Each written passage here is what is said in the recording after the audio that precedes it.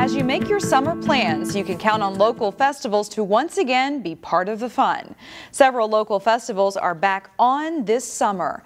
Last year, many of those festivals here in the Northwest Metro were canceled.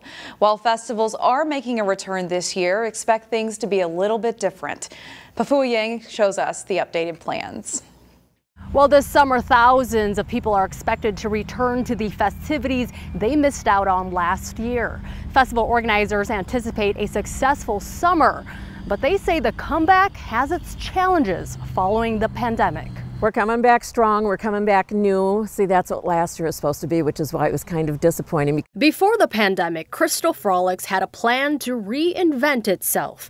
Softball tournaments would be held at Welcome Park, and the rest of the festivities would take place at the newly renovated Becker Park. But that didn't happen. Of course, last year with the pandemic, we had to cancel. It was quite a blow. It was very hard to do, but it was the right thing to do. This year, Crystal Frolics is back, and they're sticking to their reinvention. First student bus transportation is going to have free shuttles between Welcome and Becker.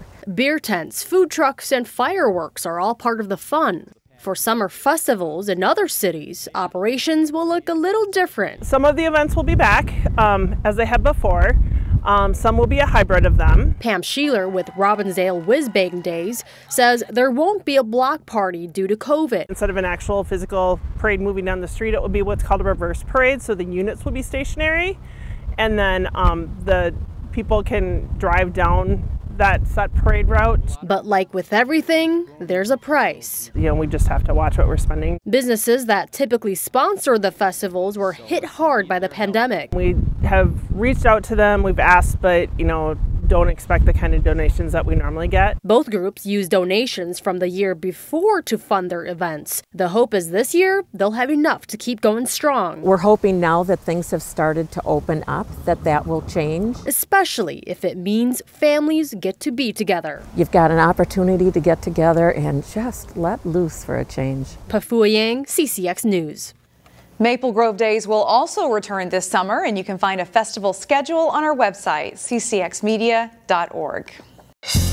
Find more local news stories at ccxmedia.org and follow us on social media.